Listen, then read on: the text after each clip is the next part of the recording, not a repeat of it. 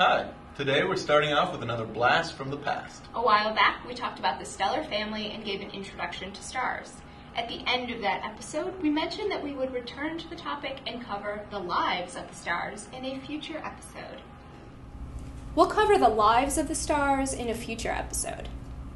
White Dwarf, what are your plans now that you've shed your planetary nebula? Are the rumors about our companion true? Well, that future is now. This is sure to be a stellar episode. Frederick's son would be proud.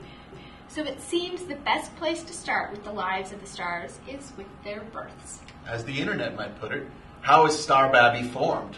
Well, basically, it all begins with stuff in space gathering. Okay, what stuff? Well, gas and dust, that kind of stuff.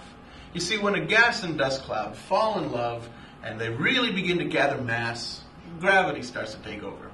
And then, bam, Boom. kapow. Is that the... Oh. So, okay, now really all that means is that clump of space stuff is dense enough that hydrogen nuclei fuse into helium. And that's the basic process that keeps stars lit. Hotter stars burn brighter and use their fuel faster, meaning they have shorter lives. It's like that wise old saying, the light that burns twice as bright burns for half as long. From that wise old movie, Blade Runner? That's the one. Those particular stars, if you'll recall the Hertzsprung-Russell diagram, are the blue and white ones. Here's where I was pointing them out on the episode 6. Mm-hmm. And here's where I was pointing out the dimmer stars. So those putter along and last much longer. Hundreds of billions of years, in theory. Yeah, we don't have any experimental evidence as of yet.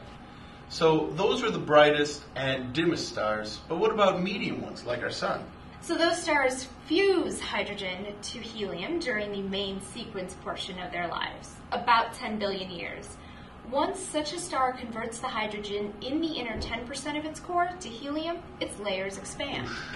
Well, that's what it sounds like if you speed it up over time. As the star grows bigger, it cools and enters what's called the red giant branch. Astronomers aren't really much for fancy names, right? What should we call that, Johnson? Oh, what, you mean the reddish giant star? Well, what about, red giant? Fusion continues in a red giant's core until about 50% of it has become helium. It then starts converting helium nuclei into carbon nuclei.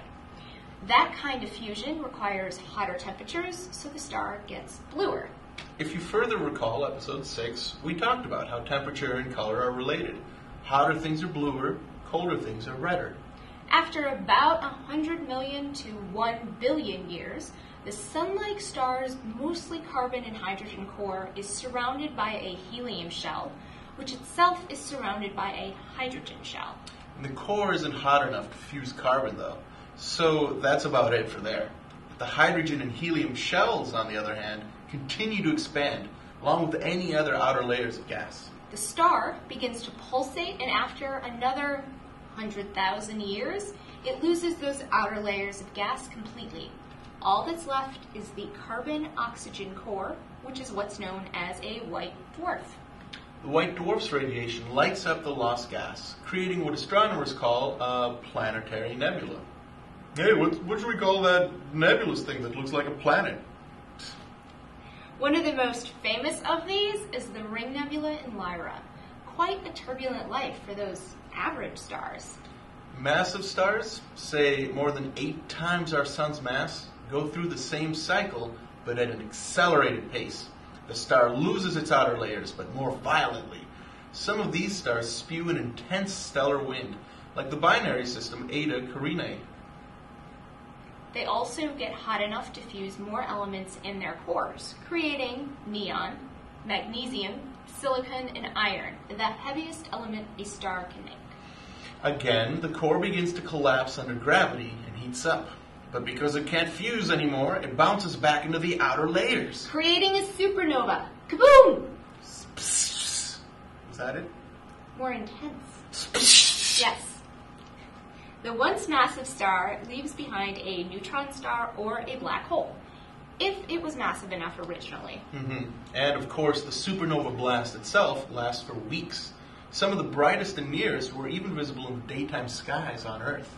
Not all stars fuse elements within their cores. Stars less massive than about half the sun's mass, such as brown dwarfs, those were the ones way at the bottom of the HR diagram. They don't get hot enough to fuse hydrogen, so instead they just kind of hang out until they radiate away all of their heat. They're like the couch potato stars. I like that description. Yeah, I could have been an astronomy thing name or two. So anyway, those are the lives of the stars. Just like in real life, they're sometimes boring, sometimes explosive, but always illuminating. We'll talk more in depth about the deaths of the stars in a future episode. Till next time. Bye.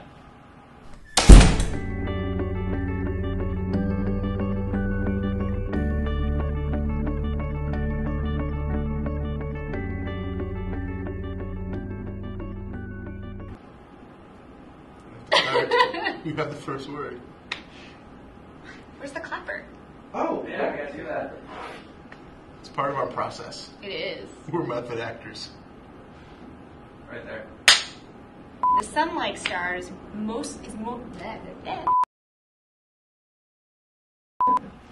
We'll talk more in depth about the deaths of the stars in a future episode. What are you doing?